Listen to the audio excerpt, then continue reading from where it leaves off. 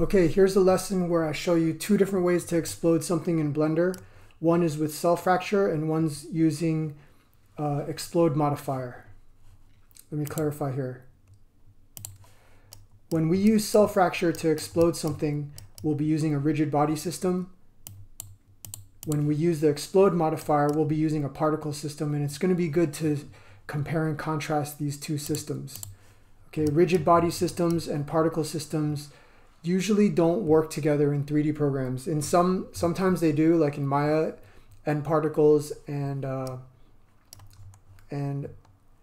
rigid bodies do work together, but in Blender I don't think they really do. Okay, before we even start, I want to show the shader editor here. The oval is a green color, but if I drop a mix shader on it, I can use the factor to switch between shader A or shader B. Okay, but I'm going to plug in this black and white wave texture into the factor attribute. And what that'll do is use the black and white image to separate color A and color B. Then I'll use this color ramp to increase the contrast. And the wave texture has a distortion attribute, which is going to make this look a little bit more like a watermelon. Okay, before you use cell fracture, please make sure that you go to Blender's preferences and go to the add-on submenu, do a search for cell fracture, and just make sure it's checked. Once it's checked, you just have to close the preferences window and it'll be activated. Well, it'll be available to be activated. So I've got my watermelon or my mesh selected. No longer need the shader editor. I'm going to go to the object menu, and underneath quick effects, cell fracture will now be available as the 5th option because we turned it on in the preferences. In the cell fracture attributes, there's a lot of options here. I'm going to leave everything at default, okay, but I'm going to increase material from 0 to 1. Please take a look at my material menu here on the right side, and you'll see I've got a green material and a pink material. When you switch material to 1, Blender will utilize material 1 on the outside of the geometry, and then for the interior volume it'll use material 2. And the reason is because in a series encoding, 0 is always your first number, so the number 1 is actually your second number. And this just means that we'll be using 2 different materials. So let me just click OK. Blender's doing some calculations here. At the very top of the list of all these new meshes is the original sphere. Okay, I'm just going to move this out of the way here and hide it. I'm going to select all the other meshes that were generated. By the way, the texture got a lot smaller because each individual mesh got smaller. So the scale is affecting it. You can easily just switch back to your shader editor. And I'm just going to increase this. I'm going to decrease the scale, and that makes it bigger.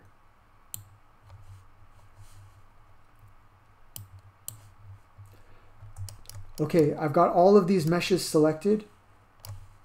In the object menu, I'll make them all active rigid bodies. That means that they're susceptible to gravity, and then they can collide with other rigid bodies. When I hit play, you'll see that these objects are indeed susceptible to gravity. Shift left arrow to rewind. However, they're passing right through this plane. So to turn this plane into an active body, I'll go to the physics menu. Kind of looks like a moon orbiting around a planet. I add this rigid body attribute and change it to passive. All right, nothing's really exploding yet, so let me rewind. While I've got all of these active bodies selected, I'm going to hit Shift A, and I'm going to add a force field. Specifically, I'm going to add something called a force. Let's hit GZ, drag it up a little bit. And inside the physics menu, I can see the force attributes. I'm going to increase the strength, maybe 1000. Okay, that's going to be pretty powerful. And when I hit play, boom, it explodes. Okay. Let's delete everything. And now I want to show you guys how to do an explosion, not with the cell fracture, but with the explode modifier. And we'll be using a particle system. Okay, let's get that original sphere back.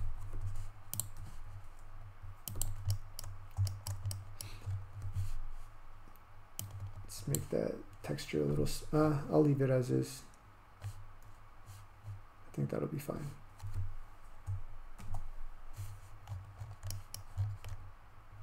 Yeah, there's a scale attribute. Okay. In order to get the explode modifier to work, you can't just add an explode modifier. First, you have to actually go to this menu here. I'm going to nickname this the chicken foot.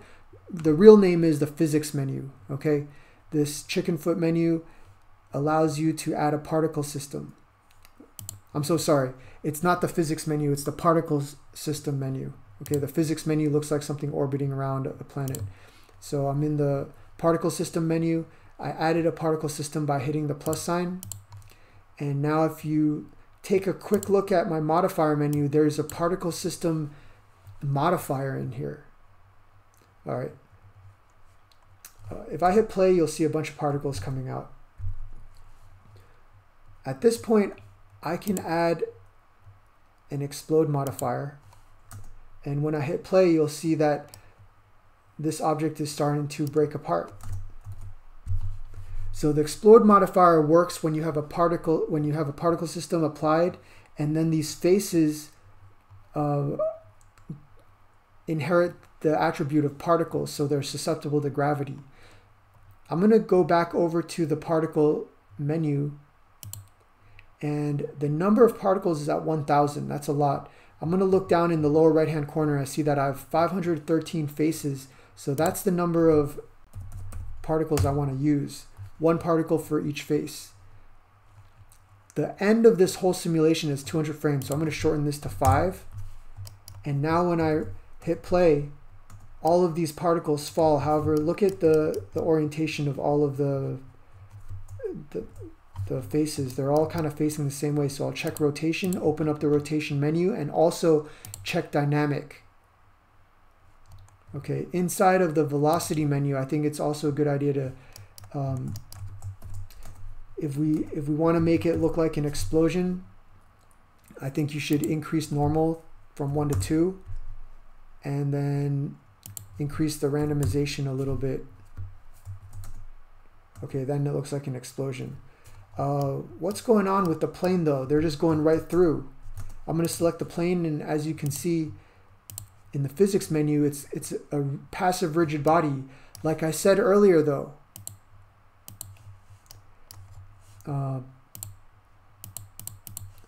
rigid body systems, right? This passive rigid body, they don't really work together. They're not compatible with particle systems. So these particles are ignoring the passive rigid body. Let me hit this X to get rid of the rigid body node. And instead, I'm going to create a collision node. All right, for particle systems, you can't use a passive rigid body as a ground plane. You've got to just create a plane and give it a collision node. Now that I've got a collision node, you'll see that nothing is penetrating through that plane. It's a little bit bouncy, so I'll increase damping, which slows everything down, and then I'll give it a little bit of friction so it doesn't slide so much.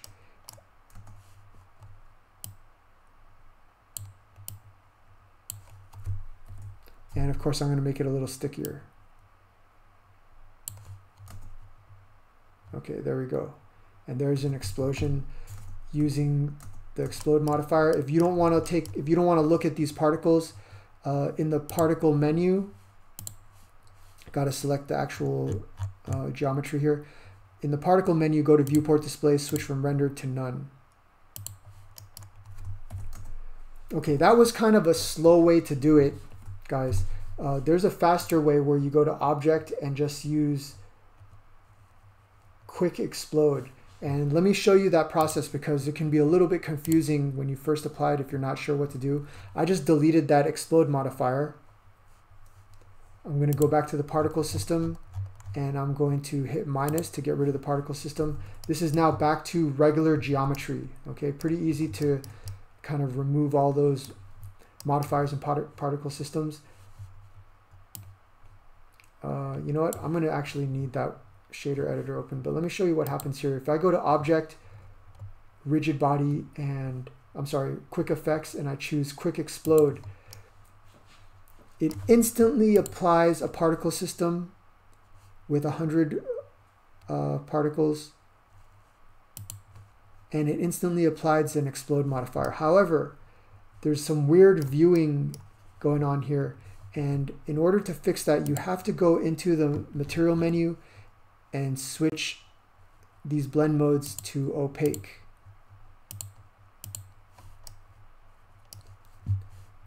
All right, now it's going to respect it's actually going to respect the normals or something, or just have it not have any transparent faces. Okay, if I hit rewind, it won't go back to the original oval shape. However, if I go to the particle menu, if I go to the explode modifier and hit refresh, it will. Okay, and a lot of the settings are now automatically adjusted because we're using quick explode, so it's kind of like a canned preset, and you can go in and make some adjustments there. So just wanted to mention that if you do use quick explode and you have some viewing issues with the shader, just scroll down in your material menu and switch the blend mode to opaque. I wanted to show the manual way of applying a particle system yourself and then applying the explode modifier yourself, because if you understand how to do it manually, when you use quick explode, if you run into any issues, then you can probably troubleshoot. Okay, there was a comparison between using cell fracture and the explode modifier. Please remember that using cell fracture is a rigid body system, and the plane has to be a passive rigid body to collide with the pieces. If you're using an explode modifier, you're using a particle system, and the plane has to have a collision. It has to have a collision node on it. All right, guys, try that on your own.